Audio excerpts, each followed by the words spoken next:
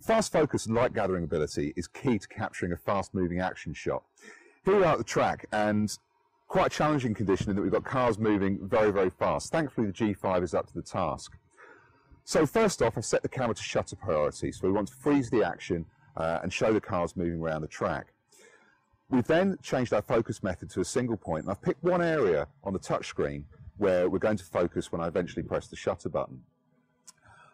The next thing I've done is taken my exposure compensation down a couple of notches because we're in quite bright sunlight here and the camera's slightly overexposing. So just by taking that down a couple of notches, we're able to produce a nice, even looking picture. Finally, we want to hit the shutter button at just the right time. So here we've selected a very high shutter speed, press the shutter button as the car's moving through my focus point, and we've managed to come up with a really lovely fast moving action image.